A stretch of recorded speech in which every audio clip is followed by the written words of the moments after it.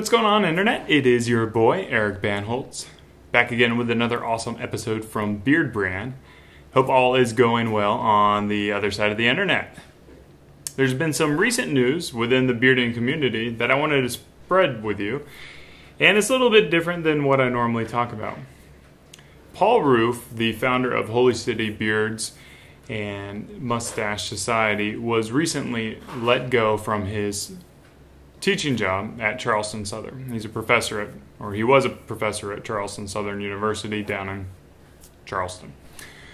And the reason behind his firing was his photo or his image of himself during a beard competition was put on a beer can.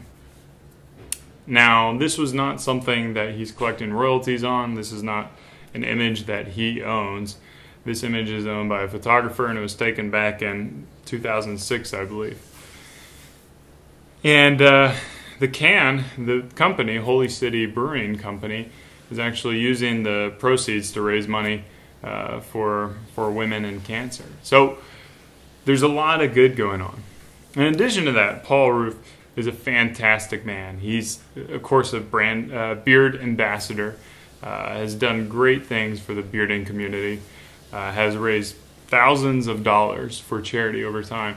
He's influenced probably hundreds, if not thousands, of students over the years, and has been a pillar of positive aspects for the Charleston community.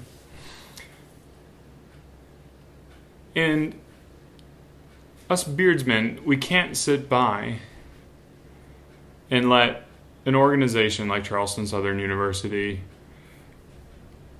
do this to their employees, to just, with no disregard, let a man go from his career.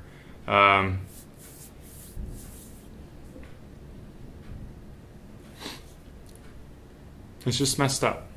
It's really messed up.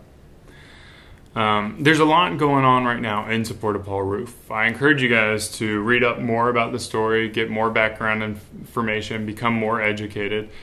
I've got tons of links below in the comments. Check them out. There's going to be links for local media, what's going on. There's going to be links for how to support Paul by donating to charity. And then there's going to be, hopefully you can share this video with your friends and colleagues and other beardsmen out there and help raise awareness for the cause.